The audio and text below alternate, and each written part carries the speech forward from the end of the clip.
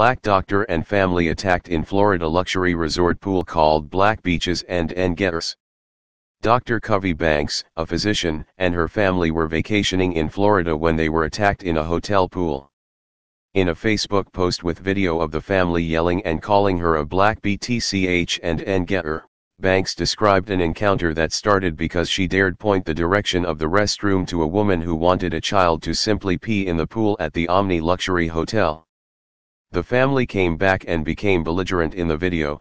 A man holding a can of Miller Lite and slurring his speech tells her to get back in the pool and don't come to Florida as she shoots video of the women attacking her, splashing Banks and her family, and then finally escalating into intense verbal abuse. What's worse, when Banks asked hotel security to act, they refused to immediately remove the family from the hotel.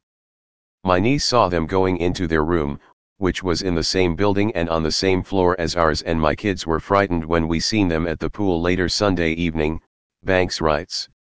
Banks then called the police, who were also unhelpful in her telling her that if she wanted to press charges they would both be charged. She screams, curses, yells racial slurs, obviously under the influence, swings at my niece, but she got a scratch on her arm for being stopped and will both be charged. Banks wrote.